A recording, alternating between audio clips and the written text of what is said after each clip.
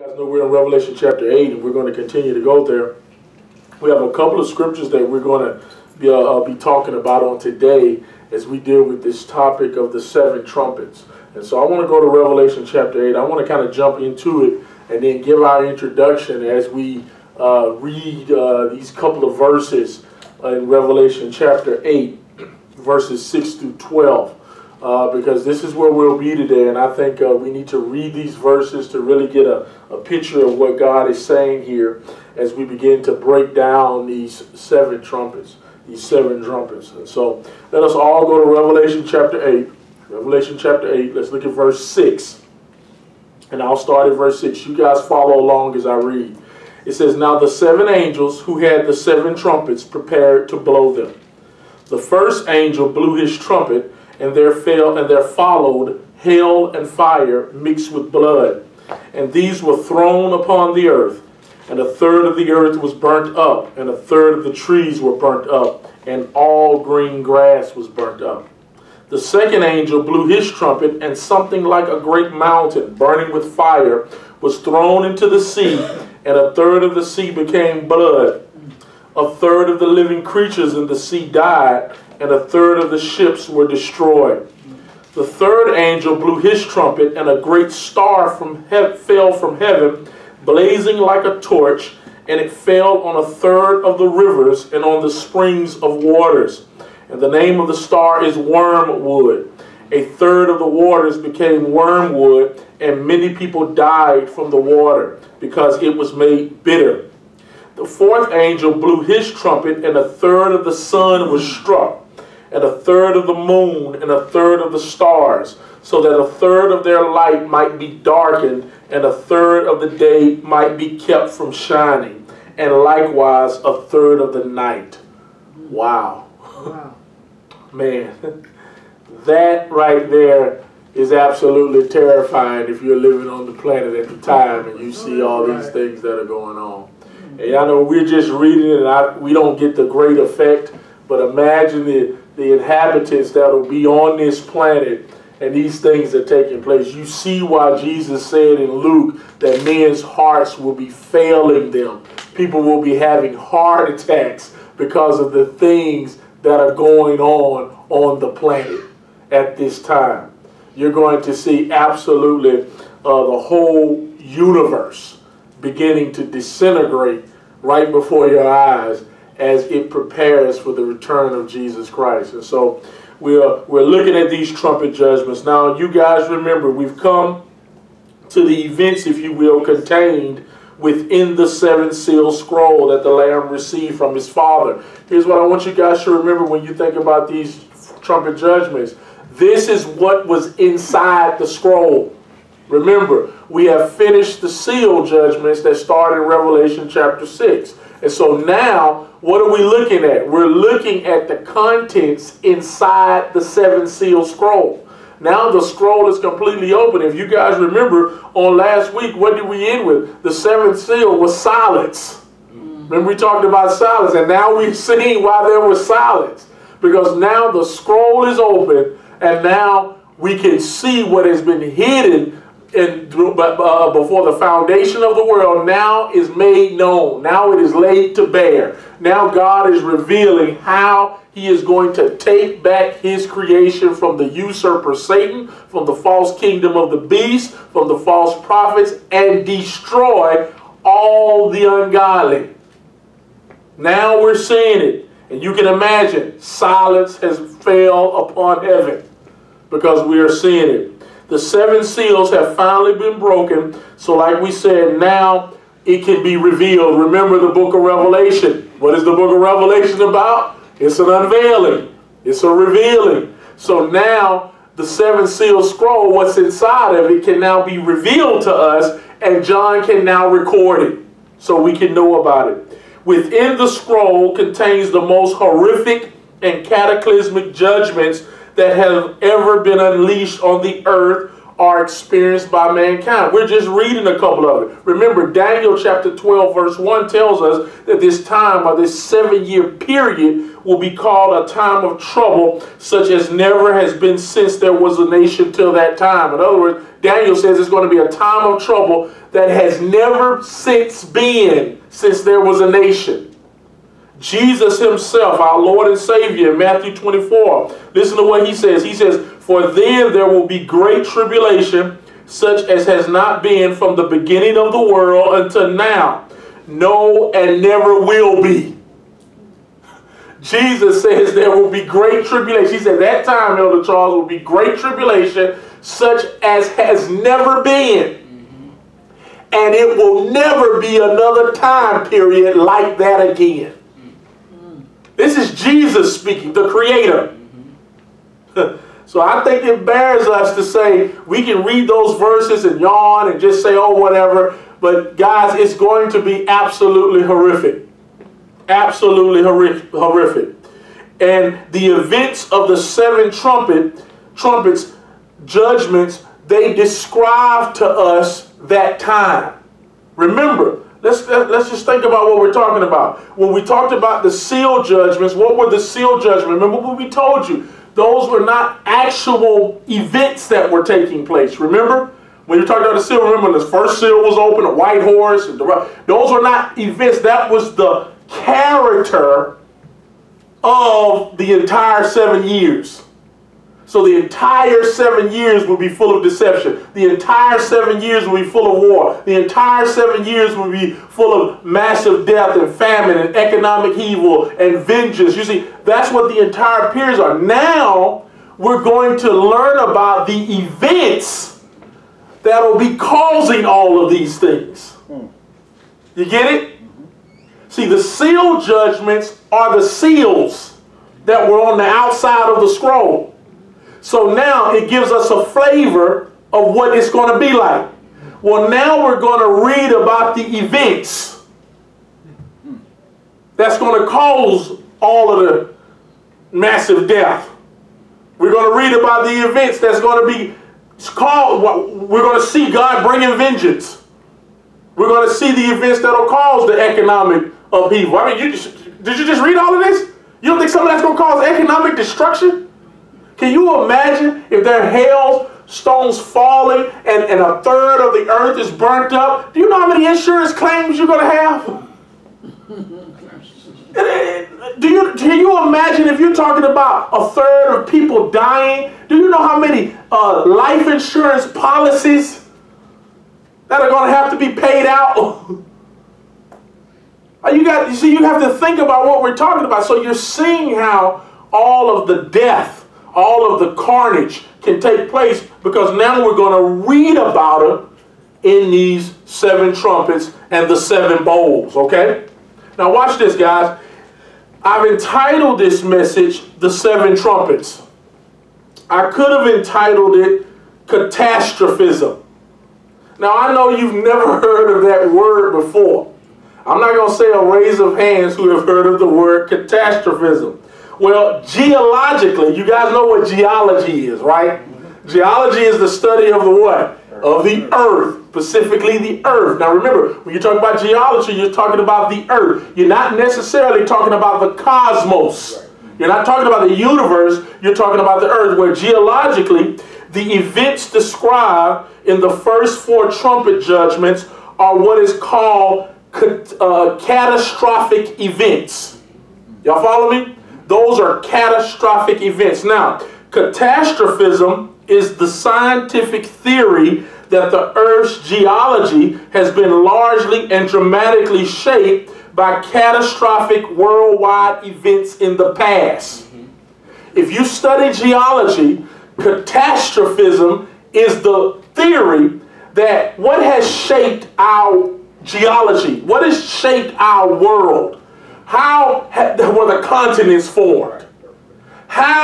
Why does the United States look like it looks?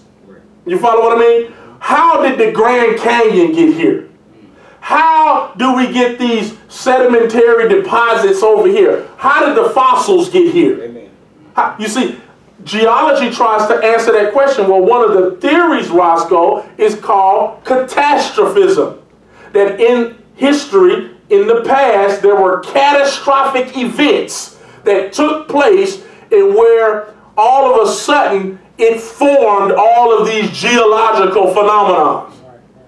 Okay? You guys follow that? In other words, catastrophists believe that the Grand Canyon was not caused by a little bitty river over billions of years carving out a cavern in Arizona or Utah, wherever. I know it goes over to say Arizona. You see? No. Here's what catastrophists say, that there was a massive flood.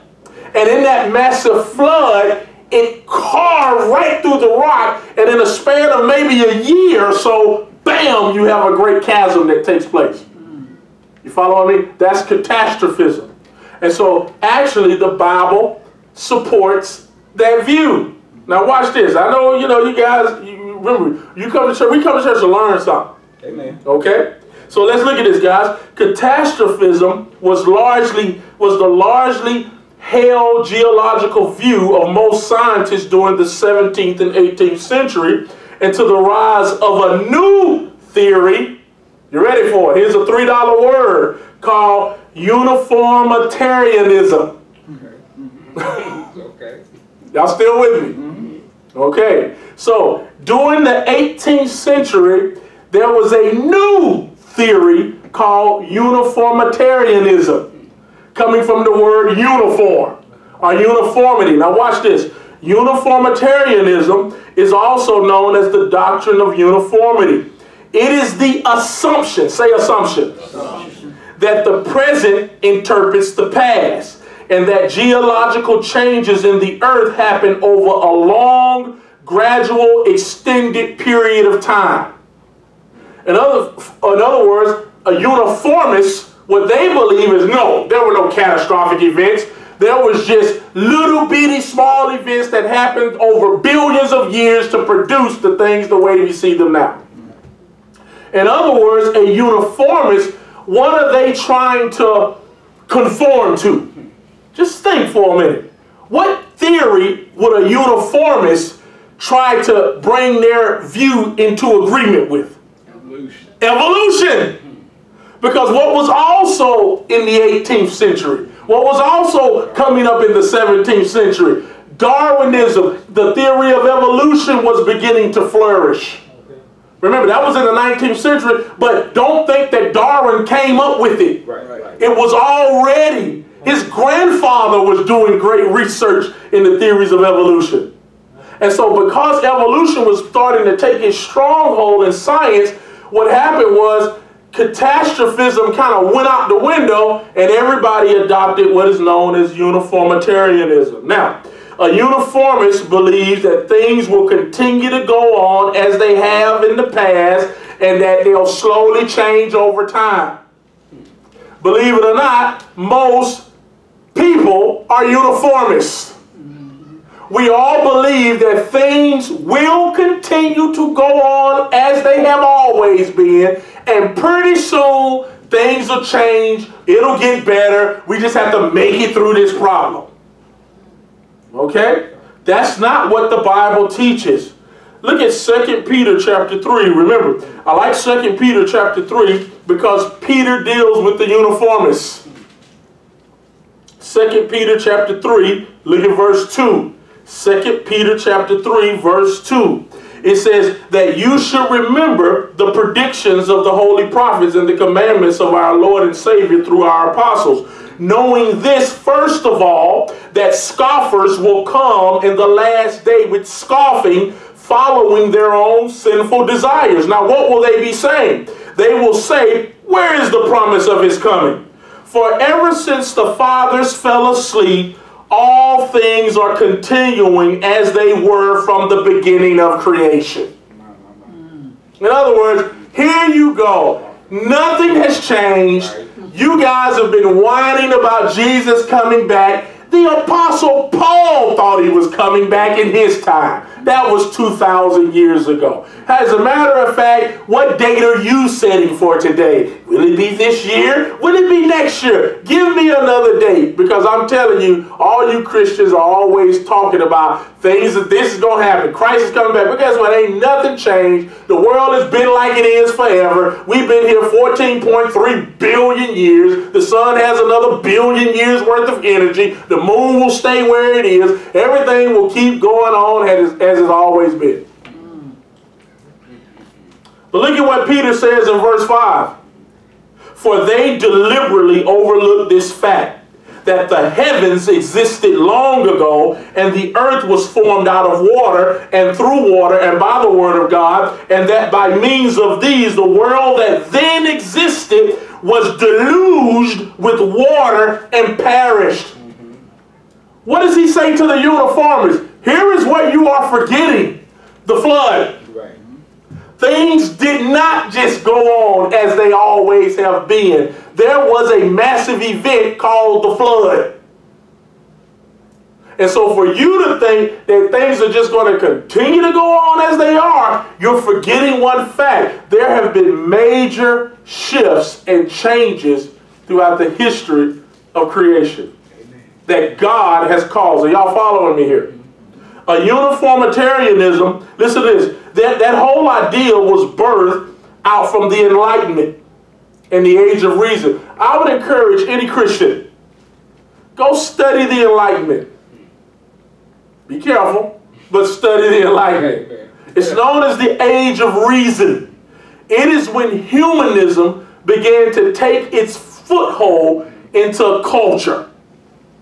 And now, watch this, Elder Charles, religion was moved to the background, and now man could determine his own way by his own humanistic ideas. We don't need God, because back before you had evolution, what was the only thing that could explain creation? The Bible. Nobody had a viable solution. And then comes evolution.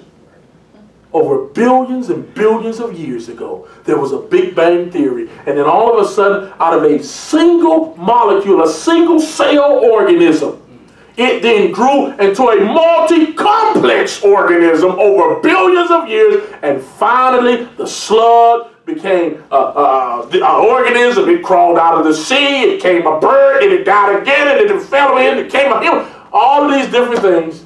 And man bought it hook, line, and sinker. But why did man buy it, Jimmy? Not because they believed it, man bought it, because man was furthering moving himself away from the Bible. Are y'all getting it? Amen. Amen. Please hear me, guys. You want to know something, guys? During that time, uniformitarianism took off because at that time, most scientists who believe in catastrophism ascribe these cataclysmic events, watch this, to divine acts of God. In other words, the catastrophists, here's what they said, Mom, that there was some catastrophic events that took place, and God did that. But as science was becoming led more godless and more secular, guess what? We had to get out of this God idea. You get it? Even though well-known scientists have studied the ideas of the flood, and they see how the flood actually is very provable, and the flood explains what we know as an ice age. Okay, an ice age didn't last for millions of years. Come on, wake up, people. Because if you have that amount of water, and it goes into a cold area like Russia, it's going to freeze up. That you know, ice age. But it's not going to last a million years. It's going to eventually melt. You see, science only proposes these large-scale numbers to satisfy evolution. And now evolutionists are coming out saying that even the 14.8 billion years is not enough time. So guess what science does? They don't go and do another theory. They just push the time back out a little bit. Oh, we were wrong. We wanted 14. How about 16 too? No, guys. That's not science. Do y'all understand that? That's not science. What is science? You have a theory. And what do you do with that theory, Roscoe, after you have it? You test it.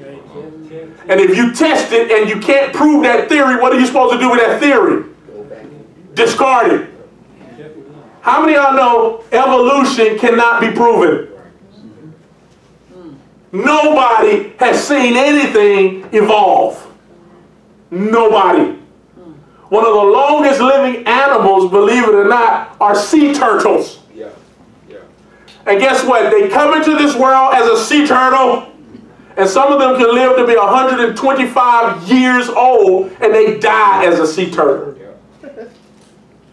But they'll just tell you, well, it's not enough time. If it was 125 billion years, the sea turtle would become a man. Guys, that doesn't make any sense. That doesn't make any sense whatsoever.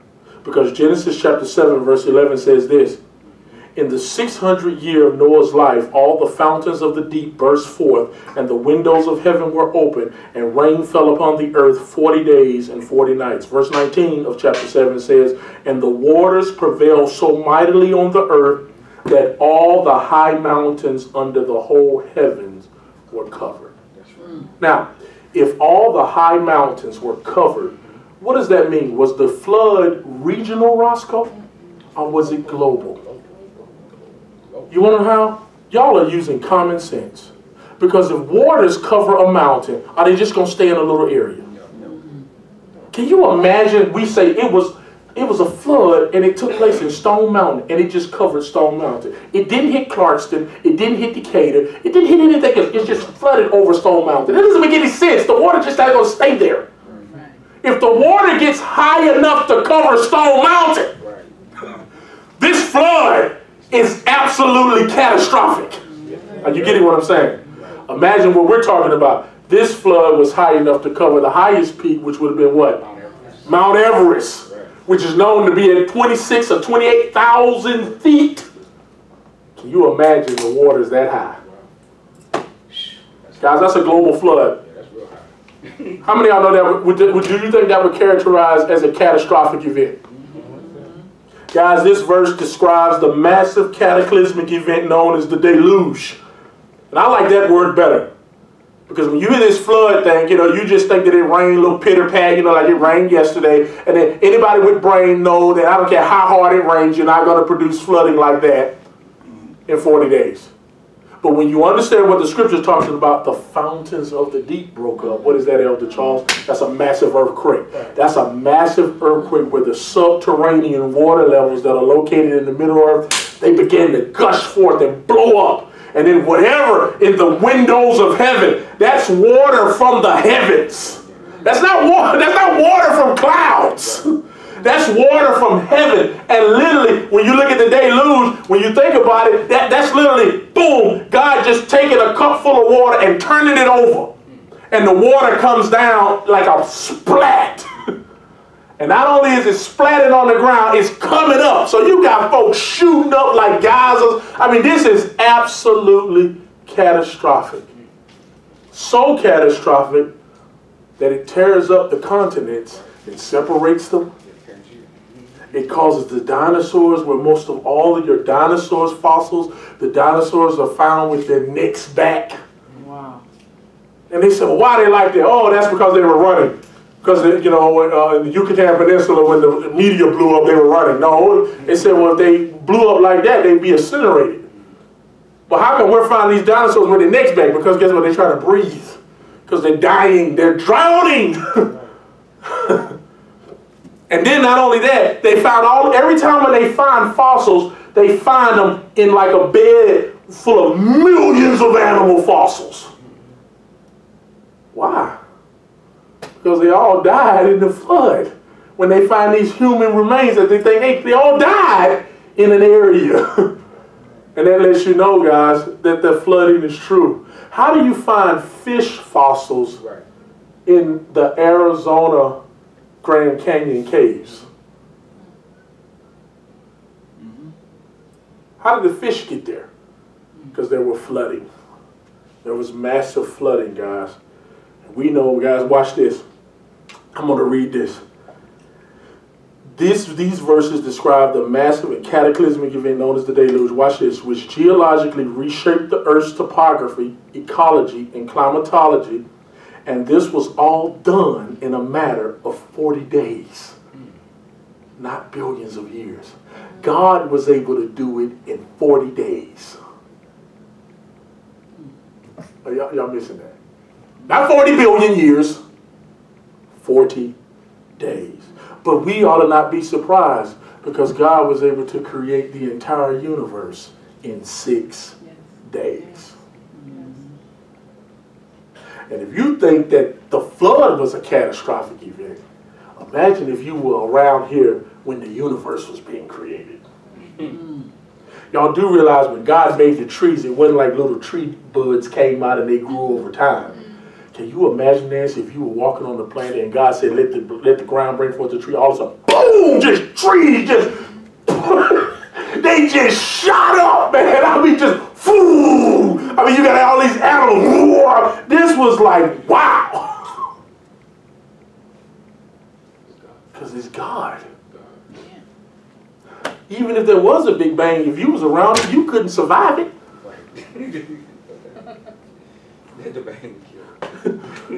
You see?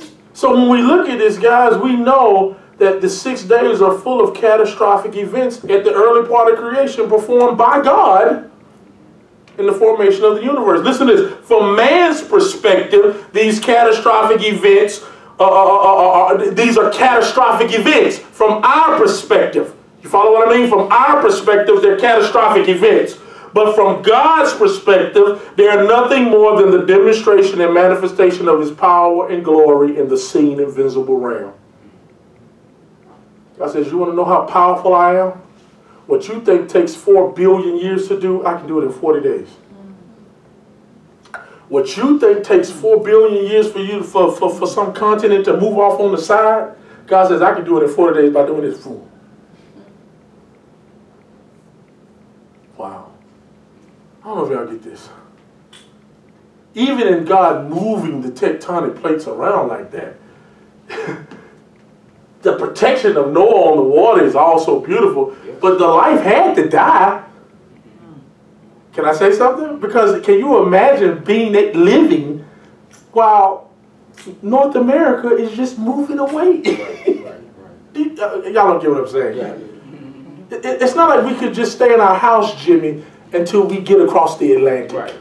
Right. Guys, if you had people walking around at that time, they died. So what does God do? Well, they're going to die anyway because they're all sinful and they've all rebelled against me. I'm only going to save 8. So I'm going to kill off all of them, get the animals safely on our, and kill off the other animals that we don't need, that the fallen angels came down here and created this whole mishmash stuff. And then I'm going to just move everything around, spread everybody out. Because I already know what's going to happen at the Tower of Babel. They're going to get crazy, so then they're going to want to do all this. So I'm going to get everything ready because guess what? God already wrote history well in advance. So y'all follow me here. Let me go with this, guys. Look at this. Go back to 2 Peter. Maybe you never left it. Look at verse 7. I want you to see this. Are you there? 2 Peter chapter 3, verse 7. It says, but by the same word, the heavens and the earth that now exist are stored up for fire, being kept until the day of judgment and the destruction of the ungodly. Look at verse 10. But the day of the Lord will come like a thief, and then the heavens will pass away with a roar, and the heavenly bodies will be burnt up and dissolved, and the earth and the works that are done in it will be exposed. Look at verse 12. Waiting for and hastening the coming of the day of God, because what will happen on that day? In which the heavens will be set on fire and dissolved, and the heavenly bodies will melt as they burn. What took God 6 days to create, he will uncreate it at the end of history. Go study out those phrases of what it means that the elements will burn with fervent heat. God's going to set on fire this entire universe. Wow. The stars will burn, the planets will burn, everything will be removed out of its place in order to renovate this whole entire universe for Jesus Christ. Are y'all here? Are y'all listening to them? God is the one who created it, and God is the one who can uncreate it. Guys, what we're reading about, the trumpet judgments during the tribulation covers 7 years, covering 7 years, described to us another geological occurrence of catastrophism. God's going to rearrange the universe. Y'all know that's coming. God's going to rearrange the planet, and it's going to take 7 years for God to do it. Imagine what that'll do for science. Wow. You just said it. Okay. Look at this, guys. Y'all still with me? Please stick with me. Listen what the book of Revelation, I'm going to just give you a snippet. The book of Revelation is filled with geological catastrophic events.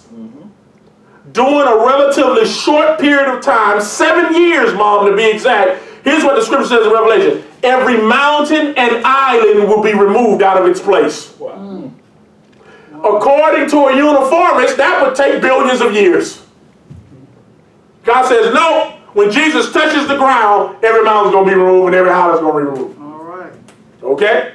Look at this. It also talks about the waters of the world will be turned to blood or made poisonous, killing a third of the sea life. That's a geological catastrophe. The waters. Do you know 70% of the planet is made up of water? If a third of them are turned bloody and poisonous, and then the sea creatures die, that's a geological nightmare. It also talks about a third of the earth and a third of the trees being burnt up. That's a geological catastrophe. Also, we're going to read about today. All the green grass of the earth will be burnt up. How many of you love your yard? God said, all the green grass, Roscoe, will be burnt up.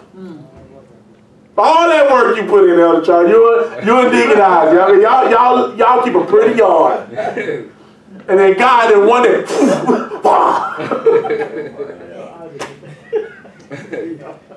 oh, and by the way, it's also a scripture talks about the great river Euphrates will dry up. Wonder how CNN is going to report that on Fox News. Guys, I don't believe what we're seeing. The river Euphrates that runs through Iraq all the way going to the east, it is completely drying up. There's no water. Guys, these are geological catastrophes that are going to take place over a 7-year period. Wow. I like what John MacArthur says. Here's what he says, and I quote, "If you think that man is destroying the earth, wait till you see what God is going to do to it in 7 years." Wow. So the question is, guys, that often comes up when we get into these trumpet judgments, and we're about to get into them, well then why is God punishing the earth? Doesn't it seem like God's punishing the earth? What did the earth do, Roscoe? I mean, you know, why is he unleashing judgment on the planet? Like man should be the one. No, that's not that. I want you to hear this. God is not punishing the earth. The earth was made subject to futility by the fall of man. Go to Romans chapter 8. Everybody go to Romans chapter 8. I want you to see this. Because we have to deal with this with our environmentalists. Our Peter people. They say Peter, people eating tasty animals. That's not what it means. Look at this, Romans chapter 8. Romans chapter 8, look at verse 19. Are you there? It says, "For creation waits with eager longing for the revealing of the sons of God. For the creation was made subject to futility, not willingly, but because of him who subjected it, in hope that the creation itself will be set free from its bondage to corruption and obtain the freedom of the glory of the children of God." What does it talk about? That the creation itself is groaning to be set free from its bondage and corruption. I like what the King James says. It talks about decay.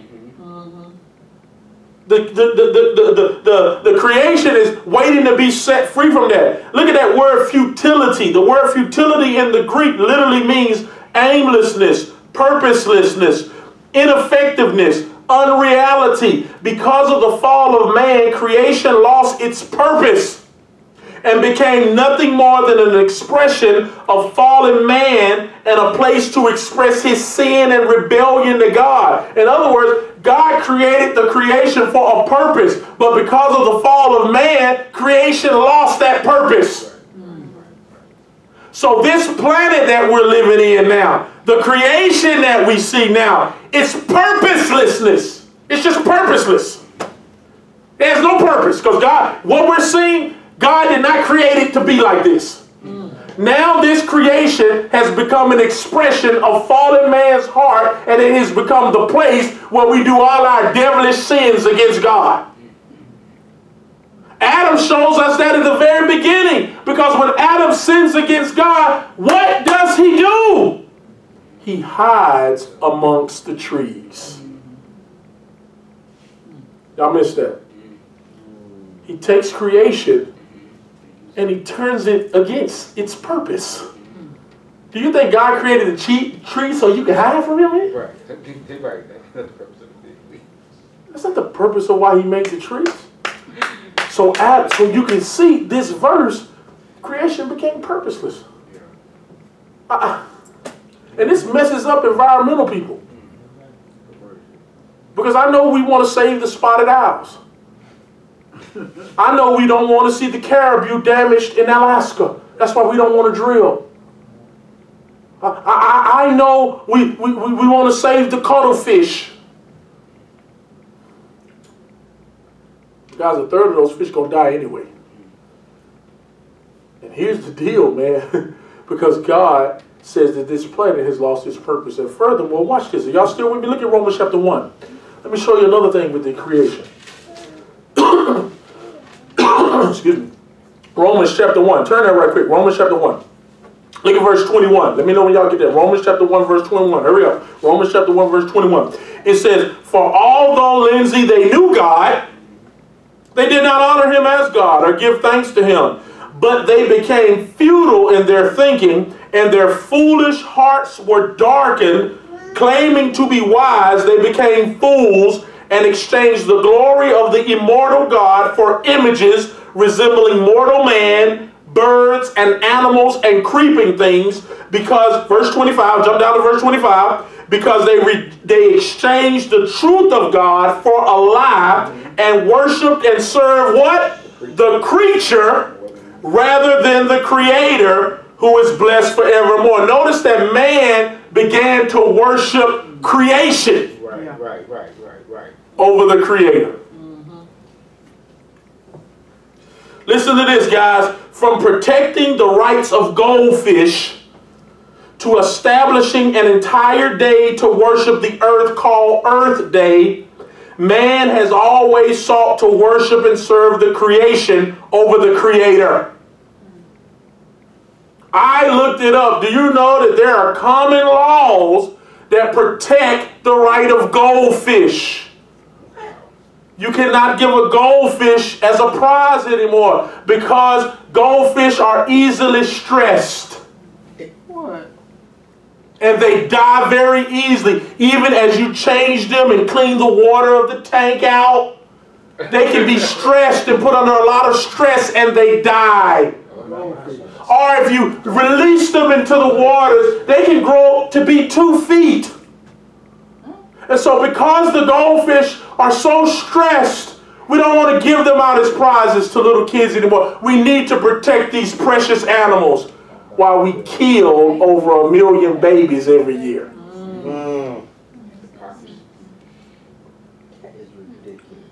Oh, it gets even more ridiculous, Jimmy. Listen to this. At Union Theological Seminary in New York, the students held a service in which they placed numerous plants before them and proceeded to repent and make confessions of sins that they had committed against the plants. Yeah, a tweet from September 17, 2019. Listen to what it said. Today in chapel, we confess to plants. Together we held our grief, joy, regret, hope, guilt, and sorrow in prayer, offering to them to beings. The plants are beings who sustain us, but whose gift we often fail to honor.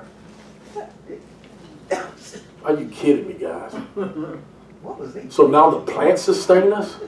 I know plants give us oxygen, but it's through God. Ironically, guys, the same ranked liberal seminary's president tweeted this in July in support of abortion and stated that the Bible talks about the Old Testament priests assisting women in their abortions. She says it's in Numbers chapter 5. You read Numbers chapter 5 and see if you find anything about abortion. In Numbers chapter 5, you want to know what you read about? Numbers chapter 5 is about a husband who doesn't catch his wife in adultery, but he believes she may have committed adultery. And he doesn't know if she's done it or not. And he takes her to the priest. And then the priest performs a ritual on her to see if she's clean or unclean.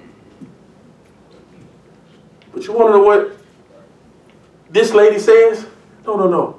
That was the priest helping the woman with her abortion. As a matter of fact, she tweeted this: in Jesus' time, the women used all sorts of means, as they have throughout history, to deal with unwanted pregnancies. Wow. Guys, it's ridiculous. Let's confess the plants while we kill life. But you know what? That's what liberalism does. Liberalism is absolutely ridiculous because it has you protecting things. You know, we could go back, everybody remembers certain cases where, you know, not to get anywhere, you remember the story, whole thing with the Michael Vick and the dogs. Yes, 2 years in prison. I mean, the man can't even live his life for killing a bunch of vicious animals. But yet still, if a man runs over somebody with it could be manslaughter. You know, he get manslaughter a little bit. Maybe we'll give him time served. Guys, can you imagine the hypocrisy of our life? We have more laws on the books, and I Googled this. We have more laws on the books for the planet and animals than we do for humans. I can believe that. Gaia, which is the Greek goddess of the earth. We also know it as Mother Earth, has become a form of idolatry for the world, as there are more laws created for the animals and the planets than they are for the unborn. The Gaia hypothesis, or the Gaia principle, is a scientific principle that the earth is one big living organism that maintains and perpetuates the conditions for life on the planet. In other words, scientists believe that the Gaia hypothesis is that the earth is one big living organism. This is Avatar. This is Iowa.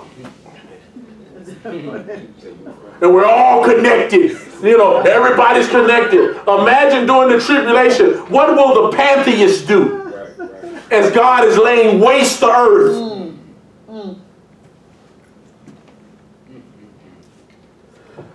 No, guys, let me say it again, guys. Creation doesn't sustain our life. God sustains our life. Y'all follow me here. Don't get it twisted. Creation is a secondary cause. The primary cause is God. Colossians chapter 1, verse 16 and 17 says, all things were created through him and for him, and he is before all things, and in him all things are held together. Christ holds all things together. Hebrews chapter 1 verse 3 says he upholds the universe by the word of his power. This universe is held together by God. Amen.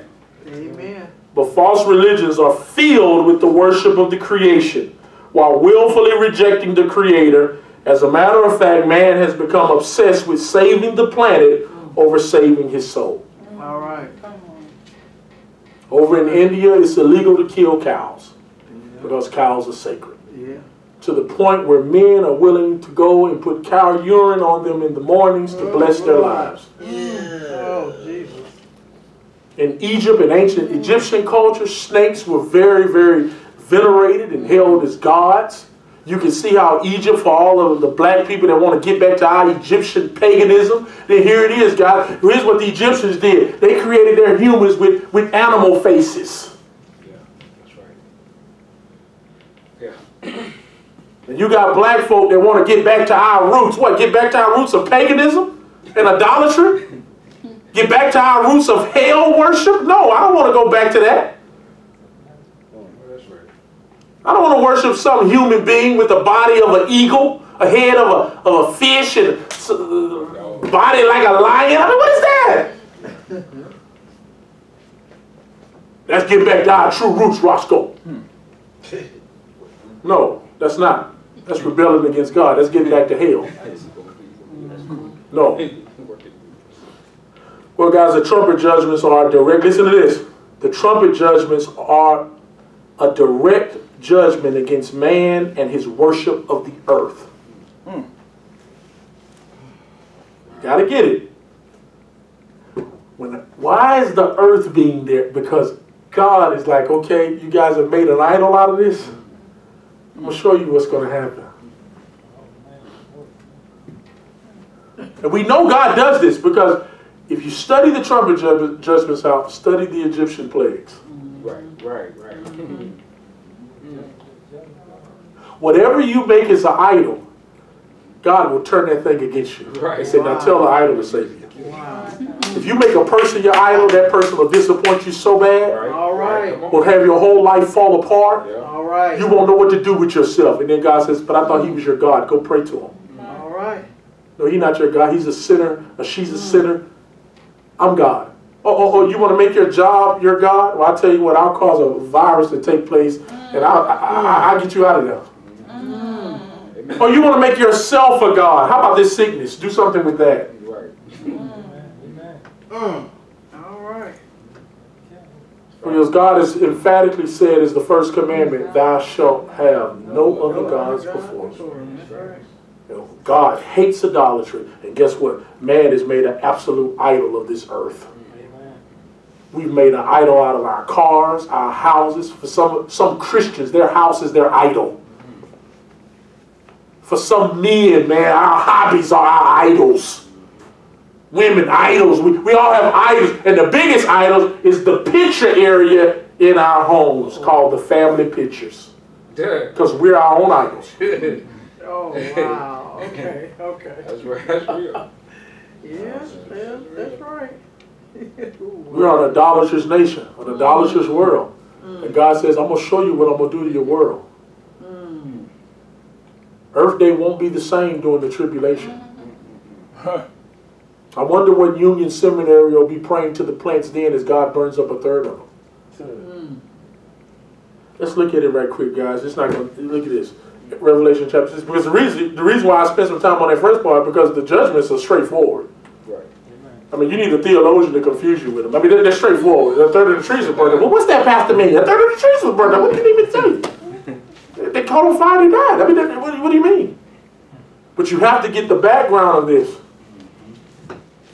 Because in Revelation chapter 8, verse 6, look at what it says. Now the 7 angels who had the 7 trumpets prepared to blow them. I like that.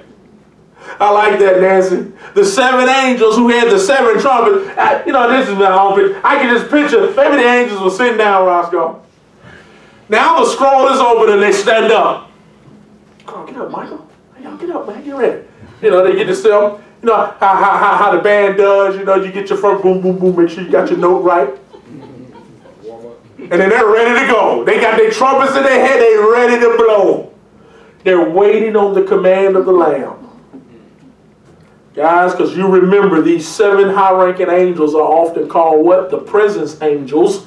Remember? Because it tells us in verse 2 that they stand before God. We also know that Gabriel is one of these angels because in Luke chapter 1 verse 19, remember when Gabriel gets upset with Zechariah, the father of John the Baptist, what does he tell him? I am Gabriel and I stand in the presence of God. You idiot. He didn't have the idiot part. But see, Zechariah didn't want to believe what Gabriel was saying. Right. And Gabriel got a little testy. And he said, man, you know what? I'm Gabriel, and I stand in the presence of God, and I came to give you these great tidings, and you're going to ask me all these questions. Now I'm about to go to a little girl, and I'm about to tell her she's about to have a baby, and she never had sex, and she ain't going to argue with me. That's right. That's John's version. But you're going to argue with me over having a son at your old age. Fool, what about Abraham? Right.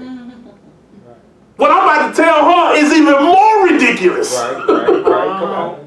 That's right. No, Gabriel stands in the presence of God. He's a presence angel. And like we said, for you want to go deeper in this book of Enoch, be careful though. Chapter 30 that gives us the name of these angels. Michael, Raphael, Gabriel, Uriel, Saquiel, Raquiel, Remiel. All these, those are the names that he gives. You can take that for what it's worth. You know. The 7 trumpets, they are preparing to blow, guys. I don't want you to get a picture. This isn't a musical selection they're getting ready to do. These are divine judgments. Trumpets always stand for divine judgments. Guys, they're not about to play for heaven. This isn't the beginning of praise and worship, guys. This is not a performance. This is judgment. Because the word prepared here in the Greek, I like this and I looked this up. The word prepared there in the Greek means to make ready. And furthermore, listen to this, Jimmy. It is written in the aorist indicative active. Now, you may not know what that means, but I'll tell you what it means. That means that it is written describing an event, Raymond, that happened in the past. Here's the amazing part. When the Greeks wanted to write a future event, Roscoe, with the certainty that it was going to come to pass, they would use the aorist tense to show you that I'm telling you this is going to come to pass so much that it already happened. Wow. You get it? These 7 angels blowing this trumpet, it is written in a tense that says this is sure to happen. You better bet your bottom dollar. These angels will sound, they will blow these trumpets, and these judgments will take place. This is not hypothetical. This is not maybe. This is going to happen. That's exactly what it means, guys. The understanding is that John is not describing allegory. He's not describing symbolism here. He's not using poetic words, but he is describing what he is seeing with his eyes. These are events. Furthermore, these first 4 trumpet judgments can be read when you follow the 10 plagues. And nobody will say the 10 plagues of Egypt were symbolic. They happen. They happen.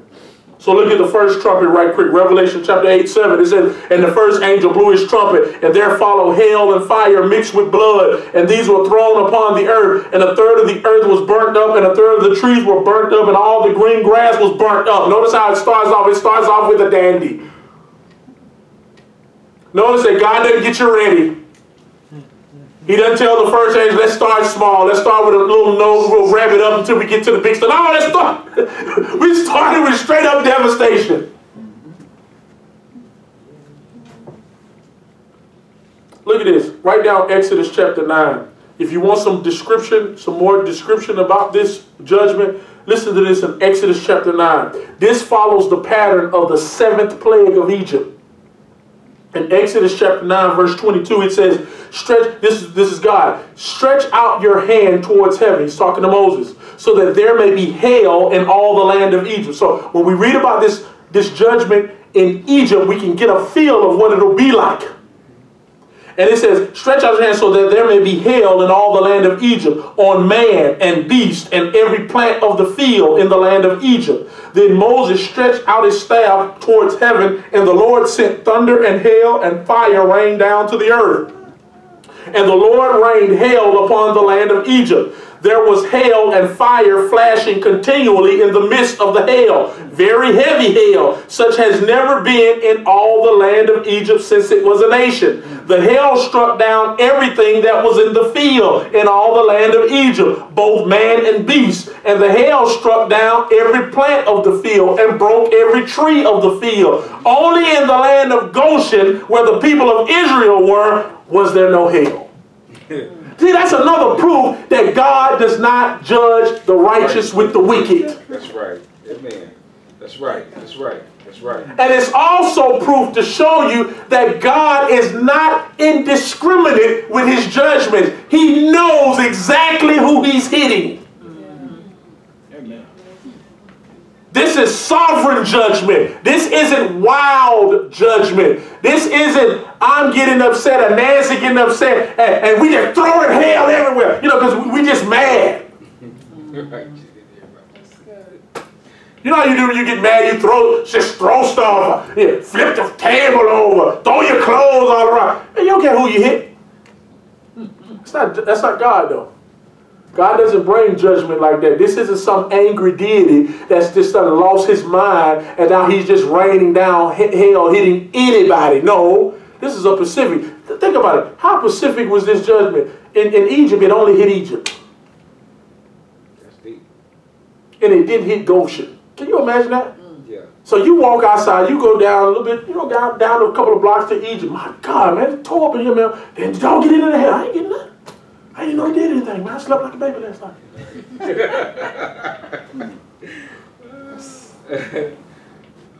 Guys, the hell and fire being mixed with blood. What does that mean, Pastor? How's that blood mixing there? You got to read it in the Greek, guys. It means that the hell and fire became mixed with blood. How did it become mixed with blood? Due to the death and carnage caused by the damage in hell. We read in Egypt, guys, when the hell fell down, what do you think? It just Peter planked to the ground? No. It killed beasts. It killed men. It killed and destroyed the trees. Also, notice that in that verse, it says that the hell and fire were thrown to the earth. This is probably an allusion back to verse 5. Remember in verse 5 that the angel at the altar took the censer and filled it with fire, Jimmy, and what did he do? He then threw it on the earth. This lets us know, guys, that this hell and fire is not a meteor. What is it? How do you say that word? That's always a tough one. Meteorology. Yeah, this isn't some weather. This is divine judgment. This isn't a chance of hell on Tuesday. The weatherman's not going to be able to predict this. Carrie Minton's not going to get this right. Here's the deal, guys. Why? Because this isn't a weather thing that's going on. This is a divine judgment. And notice the results of this judgment, guys. What? A third of the earth and trees will be burnt up. Let that just sit there. Because, guys, this isn't regional. This is global devastation. As the earth and the trees burn from the rain of fire from the hail pummeling the earth. As a matter of fact, the verb burnt up in the Greek, it actually means to be totally and entirely consumed. Can you imagine if a third of the trees and the earth was burnt up? We look at the pictures of California. Can you imagine a third of the earth being burnt up and a third of the trees? Mom, what would that do? How about oxygen levels? Yeah. For people who already suffer with asthma and breathing problems. Imagine you still got the virus and the other viruses going on at that time. Now, this will be devastating. This will be devastating. And then look at that, all the green, that one gets you. When I was looking at it, you have a lot of debate on that one. All the green grass was entirely burnt up. And literally, here's the best way to look at it in the Greek. This is all the grass that was green at the time of the judgment. Because you know, all over the world, grass isn't green at the same time. Right, that's right. Y'all do get that. Right. But can you imagine that? All the grass, all the... Guys, I want you to get the picture. That's what makes the earth beautiful. The greenery. Right. Can you imagine going through a scorched, smoky, hazy looking, nasty, burnt up earth? I mean, you get it when you just go to the private. You know, I don't want to say about the private. You know, they ain't got no grass. Okay, I should say. Concrete jungle. And you're like, man, it's just so rough over here. Right, yeah. Come on, man. A house with no grass. That's right. Come on, you know what I'm talking about, man. You know, Deacon Oz got his grass looking good in his 2 houses over there, man. That man doesn't know his grass is all burnt up, looking and nasty. You want to go say something to him, man? Get something with your yard. You're messing up the neighborhood. Right. But can you imagine having a third of all the green grass burnt up? Guys, this is going to be an ugly planet. God says, no, go ahead, worship Gaia. She's beautiful. You know, guys, God is in sovereign control. That's the first judgment. Look at this. Look at the second judgment right quick. The second trumpet in verse 8. The second angel blew his trumpet, and something like a great mountain. I like when John didn't know what he saw. He said, something like a great mountain burning with fire was thrown into the sea, and a third of the sea became blood, and a third of the living creatures in the sea died, and a third of the ships were destroyed. Notice that John said it was something like a great mountain. I remember what I told you. How do you interpret Revelation? You interpret it literally. Until the text does what? Tells you that it's not literal. Y'all get it? So what are we saying here? John tells you it was something like a great mountain. He didn't say it was a great mountain. I don't know what it was. But here's one thing we do know, guys. It wasn't some type of celestial body, because he actually used the Greek word for mountain. Like there's a different word for meteor and asteroid. He doesn't use that word here. He uses the Greek word. It literally means a earth mountain. And so when I was looking it up, guys, here's what this is. This is a massive volcanic eruption that literally explodes and propels an entire mountain. Look at this, guys. Into the air, that then lands in the sea, killing the third of the creatures and causing a massive tsunami that would kill and destroy a third of the ships. And if you don't believe it, go look at video clips of simulations of volcanic eruptions. When a volcano explodes, I'm talking about where they have a map. I'm not talking about where it oozes out. I'm talking about where it just boom. You guys remember, what was that crazy movie they had, 2012? When they blew up and chunks of mountain were flown out. That's literally what this looks like. When this thing blows up, literally, you can take the top of the mountain, it'll blow up. And can you imagine that, a volcanic eruption? This could be Mount St. Helens. Are y'all hearing me, guys? This could be one of these great mountains that blows up. It could be a mountainous region in Hawaii, because it hasn't hit the water to where it's only a third. It didn't say all of them. It's a third. Japan, exactly. Maybe it falls into the Pacific. Maybe it hits the Atlantic, but it kills a third of the fish. And it causes a massive tsunami. Can you imagine something that big hitting the water? It's going to cause a great tsunami to take place. And if there's ships out there, if you're sailing out there, you on the Carnival Paradise, and you enjoying yourself on the Lido deck, oh, good luck for that.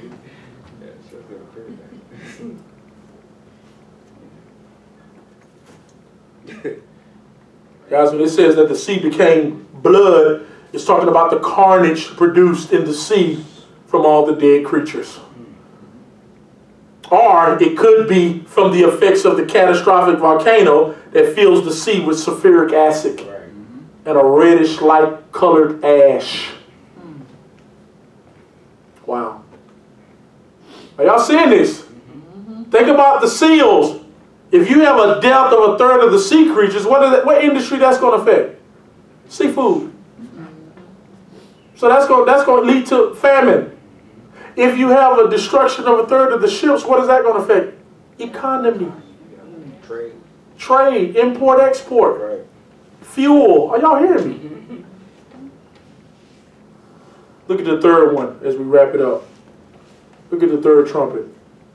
Verse 10, and the third angel blew his trumpet, and a great star from heaven, blazing like a torch, and it fell on the third of the rivers and on the springs of the water. And the name of the star is wormwood, and a third of the waters became wormwood, and many people died from the water because it was made bitter. Notice that this great star that fell from heaven like a burning torch is the Greek word aster. It is where we get the English word asteroid from.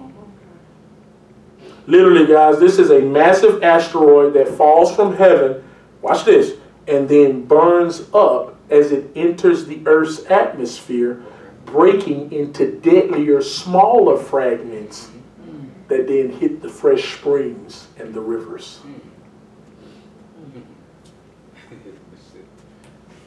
Wow. Wow. But what about the name he gave it?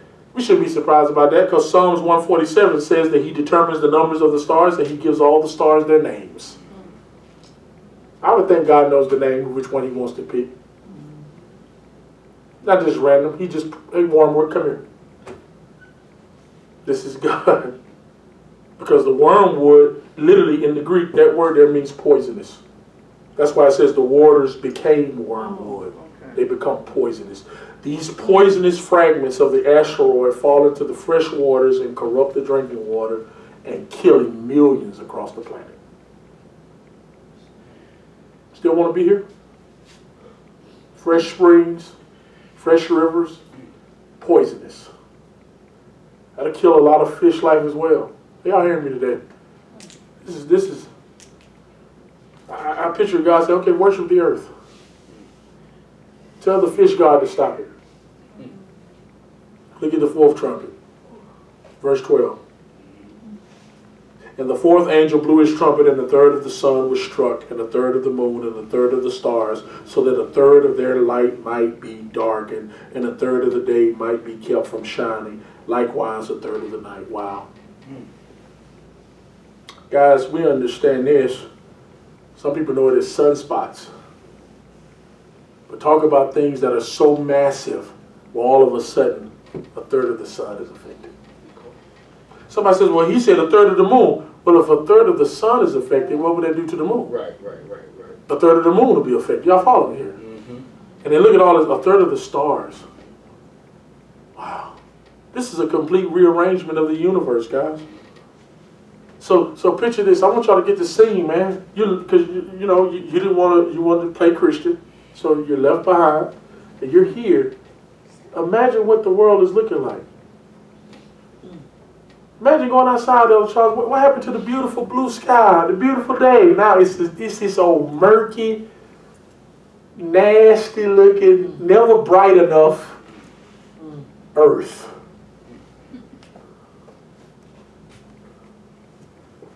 And you got men who still won't repent.